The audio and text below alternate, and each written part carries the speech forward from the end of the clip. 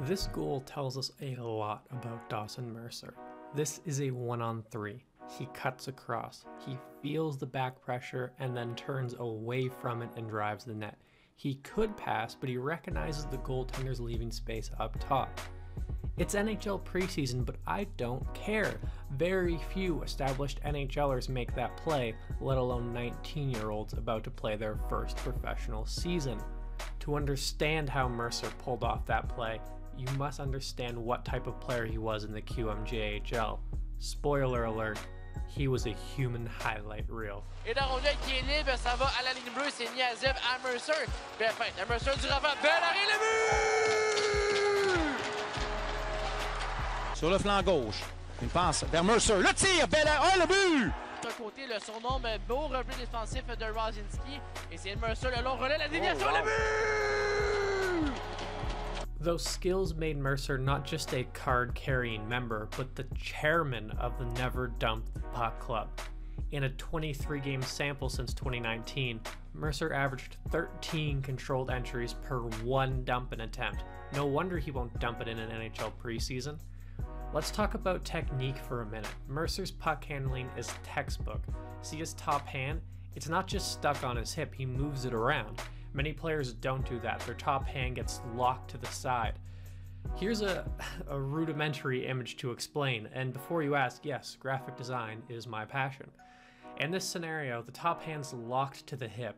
The top hand becomes an anchoring point, with the puck only able to move across the plane that the anchor allows.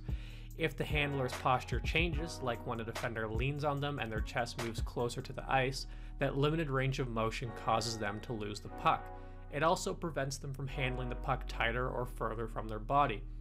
See how Mercer's top hand is pushed off his hip? He moves his hand as his posture changes to keep the puck under control. That hand also increases the effective range of his handling. He can reach out further or play with the puck closer to his feet, which allows him to use his reach to toe drag around the stick or reach further behind him, for example. Notice how he handles the puck too. He increases puck on stick time with smaller circular motion instead of wildly elevating his blade up and over. The tighter motion increases his control and ability to put weight over top the puck. Lots of players have handling skills. It's the way Mercer sets up his moves that's so special. He beats them before putting the puck through them. He's a master of misdirection, looking in one way before going the other. He's rarely on his inside edges gliding to the next player. Instead, he's loading his weight over one leg before pushing off in a different direction. Just as the defender commits, he goes the other way. He's a true manipulator. What happens when you combine elite puck handling with exceptional stickwork, defensive timing, and motor? This. Le gardien joue dangereusement, mais contrôle bien la rondelle. Ça mène à 1 contre 1 devant Bailey Petit. Mercer en désavantage numérique. Le tir, le but!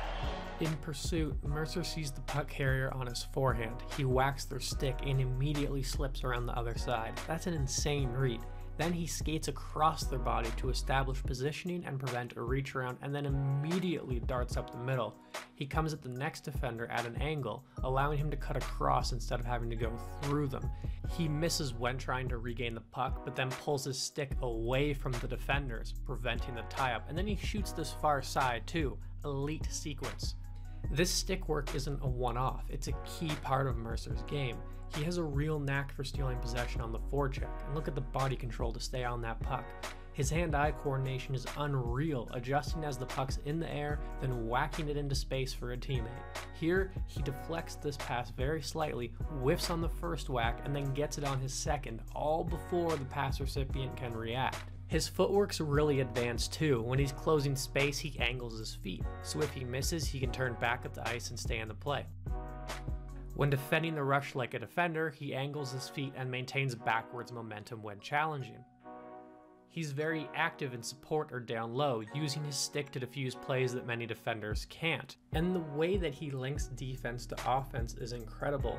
After getting the steal, he uses his handling skill and patience to outweight pressure, and then attacks the extra forechecker to draw them in and create space for a teammate. Notice the little deception and skill on this play. He turns pursuit into steals, and he's never too patient.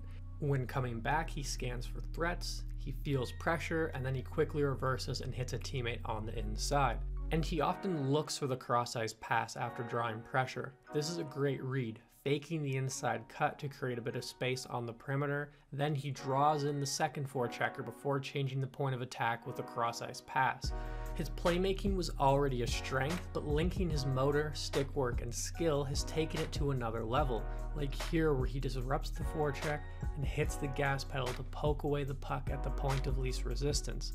He gets on another loose puck and then deceives to draw the defender towards the boards before exploding to the inside. He turns interceptions into deceptive look-off passes under sticks. He's always shoulder-checked a lot, but he's turning it into scoring chances more frequently. This pass is just incredible, and he does it off the backhand too.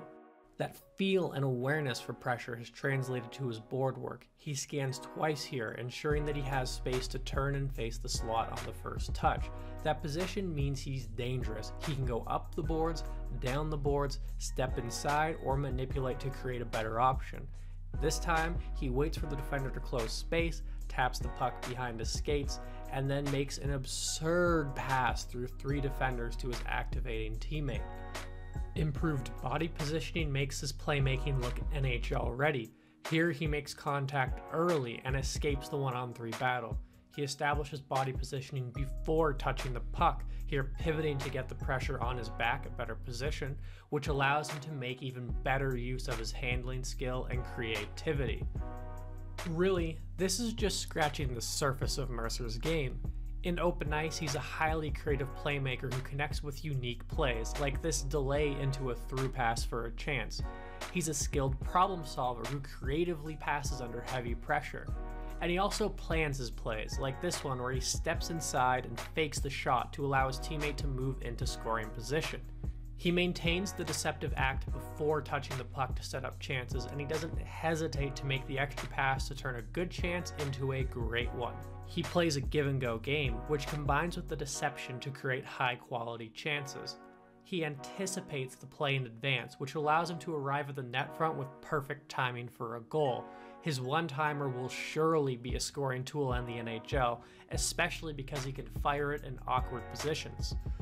In sum, Mercer's a masterful stick handler who beats pressure but rarely overuses his defining skill. And attackers can't reverse Uno him. He's such a refined, intelligent defender with superior hand-eye coordination, timing, and awareness that makes up for a lack of pure explosive speed. His growth as a down-low and in-tight playmaker has him on the cusp of the NHL, and that's without mentioning his shot or scoring instincts. Mercer's on track to become a top 6 forward, one with 25 to 30 goal potential with an equal number of assists and plenty of defensive value. If you liked this video, don't forget to click the like button and subscribe, and let us know what you'd like to see next. And for the full breakdown on Mercer's game, prospect pool rankings, player rankings, and more, head to eprinkside.com.